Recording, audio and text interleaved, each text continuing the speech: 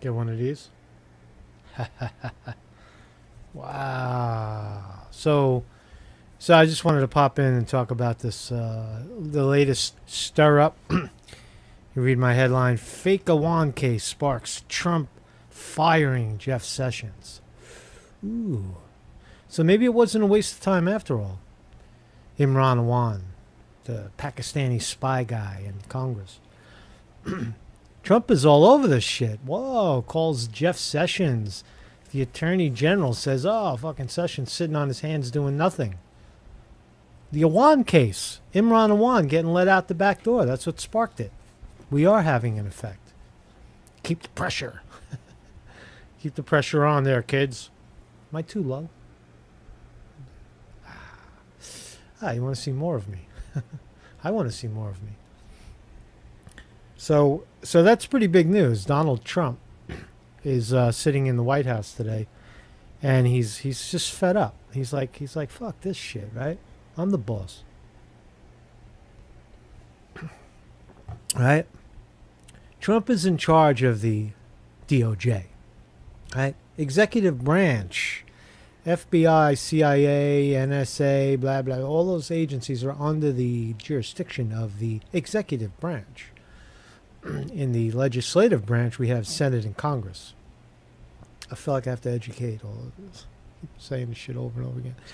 And then there's the judicial. That's all the judges, the fake judges, right?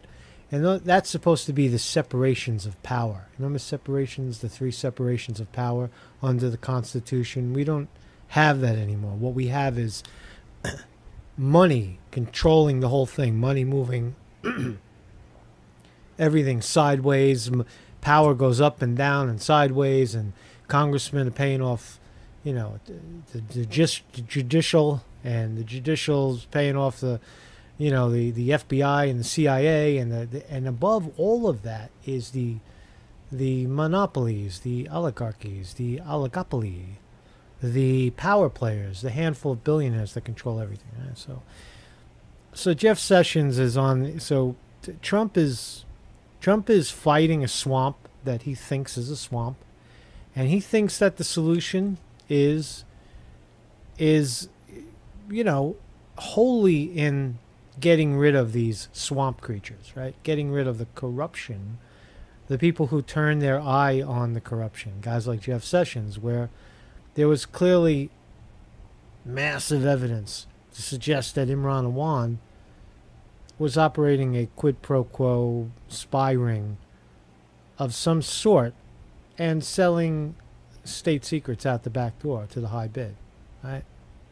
Extreme evidence. Now, if you crack that case, then that leads you right to the DNC case, because guess what? It's the same laptop. IMRAN AWAN was Debbie Wasserman Schultz's IT guy, who was also the chairman of the DNC during the whole fake Russia story. So IMRAN AWAN is monstrously important. It's obscenely important. I mean, it's just unbelievably important to have hammered down IMRAN AWAN, right? And aired out his dirty laundry. If you want to find Russia collusion, if you want to find, you know, the Russians inside of the DNC, all you got to do is look at IMRAN AWAN, you know, and you'll find something in those laptops. You'll understand how Hillary Clinton, you know, was allowed to delete thousands of emails and classified information being housed on outside servers to hide a quid pro quo pay-for-play operation. Now, if you go in there, you want to talk about Paul Manafort and the minorness of his crimes. If you were to look into the DNC, you will see massive quid pro quo, all felonies, right? You'll see treason. You'll see actual politicians selling secrets to the high bid. And you'll also see you'll have enough evidence to lock up every major banker, you know, security firm on insider trading, right? When someone passes information with the intent to to manipulate markets or take advantage and enrich themselves in markets. That's insider trading. It's using information that no one else is privy to, and that's the significance of IMRAN AWAN. That's the significance of that case, where you have the goods, you have the guy, you know how they were operating. It was some sort of network where they were using BlackBerries, and information was, I don't want to use the word hack because he had access. That's not hacking. He was controlling the flow of information as an IT guy. Him, his wife, Nina Alvi, and there was like 3 or 4 other people. We don't know how many, but they were on the payroll and such. So the IMRAN AWAN story is so important, and Trump knows it, right? Okay? 1 in 7, I digress. 1 in 7 people in America are on food stamps. 70% of the country doesn't have $400 to their name, right? Billionaires just got the corporate entities just got a tax break. Their tax bracket went from 34 down to 20 on monies they don't pay anyway. Apple made $35 billion, paid 0 in tax. Right? Now, I know there's, I guess my scope is widening, right? And I was a Bernie guy, right? And look, Bernie Sanders is in the news today. The most popular president, the most popular politician again. Why is Bernie Sanders so popular, right? Not Bernie Sanders, the old man screaming Russia did it. Not that guy. I'm talking about 2016 when he had some testicles and he said, he showed us the problem. He didn't show, he showed a lot of people. I mean, a lot of people are aware of it, but he showed us the economic crises in America.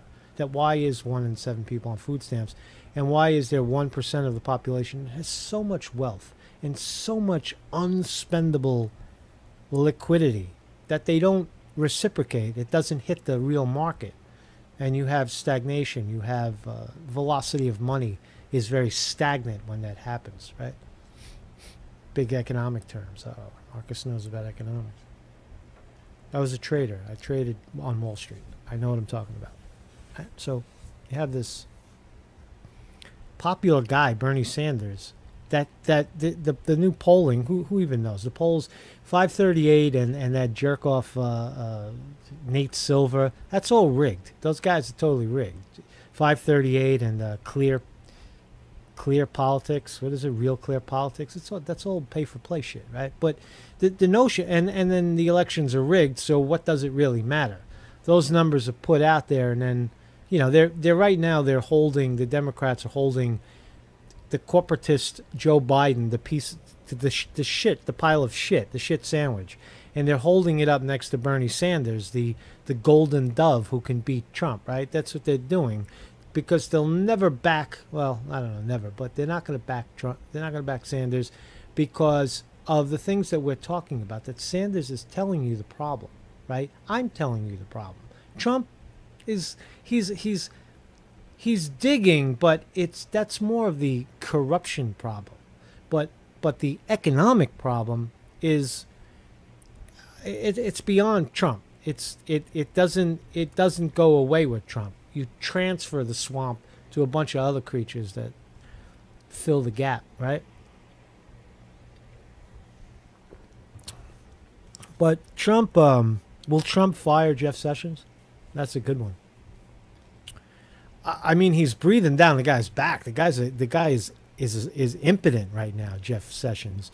And he's making Trump look stupid, right? Trump's the boss, right? And Trump can't get a fair trial for some jerk off Pakistani guy that, some scumbag that's involved in, massive. IMRAN AWAN is the throwaway guy. That's all he is. He's like the throwaway gun at the crime scene that the cops, they shoot the guy and then they leave the throwaway gun, right? That's what IMRAN AWAN is. He's the scapegoat, right? And maybe Trump knows that. Trump's not stupid, but in the bigger picture, even if you drain all these swamp creatures, I'll say it again, even if you drain all the swamp creatures, you still have a swamp because you have the same exact system, the same system, same flow of corruption, same flow of money down from the oligarchy. It's just going in different pockets. That's what they're fighting over. Democrat, Republican, they're fighting over who's going to get the money. That's all that fight is. Right? That's all it is. Right? But it's important. It's important, but I would like to see Trump say, you know what? 1 in 7 people are on food stamps. How can we fix that? I'm going to build a wall. Keep out the Mexicans. Fucking Mexicans. I can keep the fucking Mexicans out. That's insanity. That's stupid. It's stupid to think that the guys that clean your pots in the bodega in fucking, Brooklyn, he's the problem. It's so stupid, right? You've got banks stealing, looting the country legally. That's where we have to go, right? That's where we have to go. And Imran Awan's case, that story of unraveling a spy ring of quid pro quo insider trading reveals just how corrupt the system is, right? Hey, look, I'm running, in theory for the United States Senate. I just saw a clip with my opponent. It's funny, called my opponent. Kirsten Gillibrand, whatever the fucking name is, right? The fake senator from New York, right? Her and Chuck Schumer they're in bed with the corporations, and she's attacking the not Canova. I'm sorry, Tim. Kavanaugh, the new Supreme Court guy. Tim Canova's running against Debbie Wasserman Schultz in Florida, and I hope he wins. I interviewed Tim Canova. He's a good guy. He's a really good guy. I hope he fucking wins this time, right? He's running as an independent to knock out Debbie Wasserman Schultz in her district. If Tim Canova wins, we think he won the last time, and he was cheated. But if he wins, that'd be pretty powerful stuff. But I digress. Kirsten Gillibrand is the senator from New York, and who would you rather have? Even the 5 minutes that you might know me, or the year that you might know me, who would you rather have as a senator? Someone like me, who's going to fight to destroy, to expose the corruption. I vow, as senator of the United States senator for New York, I vow to make one public video every single day that I'm in office. I will do this on the bench, right, and present it directly to you. Trump with his tweets, good. Marcus Conte will be the senator with his phone and hitting the publish button shortly after. Every day I'll do it. I'll speak directly to the people, right? Now, you may not agree. Stick around, especially Trump people. Stick around and listen to what I'm saying, right? If you raise all these things that we're talking about, when I say raise the corporate tax rate, I don't mean raise your taxes. You're not worth $10 billion, 10 million, whatever. What we do is we lower average income tax. In 1913, the income tax was an invention, right? People didn't even know what it meant, right? To be taxed on your income, how stupid, right? But now we consider it normal, right? So we take that 35% number and we bring it down to like less than 10. So it's not so painful. It's like sales tax, 8%. It's not a big deal. It's a deal, but it's not that big of a deal, right? So regular people have more of their money, and what you do is you jack the corporate tax rate, who are not people. They're entities that are supposed to be reciprocating the money. The theory of trickle-down economics, which is a failed theory of economics. For a moment it worked in the 80s, arguably, and now it's a failed system because it leads to monopoly. It leads to corporate socialism, where these corporations are taking all of the strength of the United States government to prop themselves up, and there's no escaping it at this point, right? There's no way out of it, right?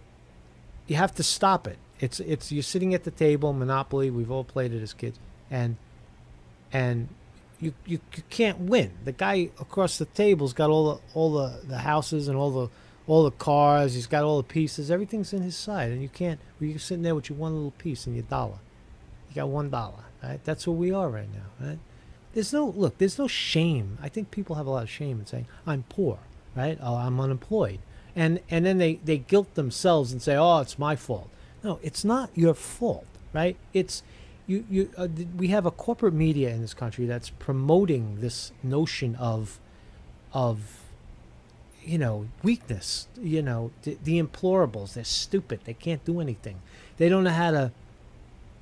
Look at me. Look how much money I have. Look at me. Look at Rachel Maddow. Looks out her window from the Upper West Side and her $8 million condo, and she looks down at the little people now, right? And she doesn't. There's that. Look, there's that degree of separation. When you have a lot of money, you don't give a shit. You slowly stop giving a shit about poor people, and you forget that they're even there, right? But now it's upwards of 40% of the country is living in abject poverty, right? So you can't call the United States a wealthy nation. You can't say that there's an economic boom based on the fake unemployment numbers. That's all bullshit. Those are bullshit numbers. Don't swallow that. 4% unemployment in America? No way. It's more like 15, 20, maybe 23, 25%. We're at depressionary levels right now of unemployment.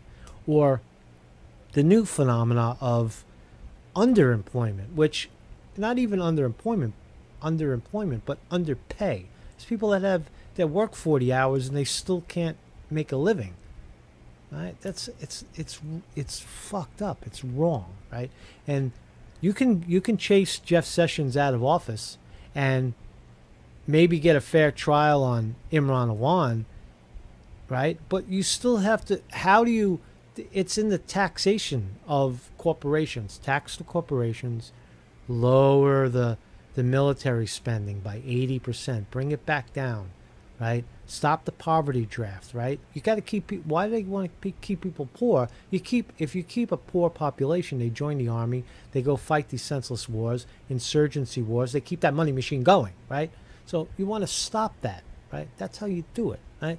You lower the you raise the corporate tax rate, bring down the military spending. 80, raise the corporate tax rate 80. That's the magic number.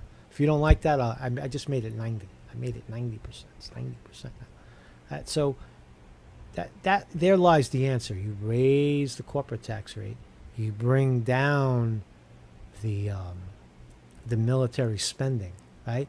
And then the no-brainers are universal single-payer health care is easy. 70% of the country wants it. 90% of the politicians lobby against it because of big pharma stranglehold, right? So election integrity, you've got to go with paper counting of ballots. You have to do it. They're cheating. These elections are rigged. They're totally rigged, right? You want to beat the fake media? You want to beat the fake media at their own game? Easy. Just have fair elections and they can't cheat anymore, right? I mean, to me, a lot of these answers are rather simple. They're political solutions to an economic problem. It's not wearing a pink pussy hat. It's not, it's not fucking some idiot Q whispering secrets from the, whispering secrets. No, it's, and a last comment, and I'll kill this. Someone is saying that it's naive to think that, and I respect your comments. I'll never delete a comment. If you comment here, even if you want to say my hair is fake and my teeth are too big, that's fine. I don't give a fuck. My hair is real. I'm going to do prove my hair is real, right? I'll go to a barber and I'll have someone pull my fucking hair, and I'll prove to you that it's my hair. I'm not in a disguise. I wear big glasses. Yeah, so what? Fuck you, I could see you. I see you fine, man. My teeth, they're normal. They're fucking, got big teeth. But, I don't even know what I was going to say. Oh, yeah, someone said that, what did they say? That that it's naive to think that asking law enforcement to reveal themselves is, and that you should wait around for them to present their stuff to the authorities, to the proper authorities. Now, after what I just told you, can you point to the proper authorities? What, fucking DOJ? It's all corrupt. That's the point. Is that there is no proper authority anymore. That the whole thing is deeply polluted and deeply politicized, deeply corrupt. So you don't have proper authority. There is no, where are the proper authority? If you want to leak something, walk it into someone like Thomas Paine, who's, rock star. You want a character like me to do it? Give it to me. I'll fucking put anything. I don't care. If it's real and it's true, and you guys want to hold a town hall, DC police want to hold a town hall, I'll be there. I'll be there next week. You want to hold a town hall and reveal some stuff? That's what I see as the political revolution, where people stop protecting themselves and go out for the country, right? It hurts the country to have that information. You know how many people in the Metropolitan Police right now know exactly what happened to Seth Rich, and know exactly what happened to Jenny Moore, and know exactly what happened in the DC hack and the fraudulent information that leaked out that contradicts it. There's so many people that understand it and know what happened exactly. So many people in the FBI and the CIA, but they're not allowed to speak up. That someday they're going to give it to the proper authority. Who? The politicians? Who? The Senate Intelligence Committee? They're a bunch of fucking money grabbers, jerk-offs, right? There is no more authority. That's the point, right? So it's incredibly naive to think that look, I have I fought City Hall, right? Head on, pro se, on my, and I could tell you, and it's a brutal fight. They cheat. That's all I'm saying. That's all I'm saying. It's not it's more naive to think that someday we're going to jump out of a bowl of rice and we're going to provide. We're gonna then reveal our stuff. It's incredibly naive. The time is now, right here, right now. The time to reveal is right here, right now. Before YouTube shuts us all down, this is the time to do it. My name is Marcus Conte. I'm an investigative journalist. I'm a candidate for the United States Senate here in New York. I have a bunch of stickers in mint condition. I don't know where this one came from. It's floating around over here. Go on eBay if you do. Thank you so much. Every little bit helps. And what else do I want to say? Yeah, I'll be in DC next week. This is gonna be interesting. What am I doing in DC? I can find out. Marcus Conte, peace out.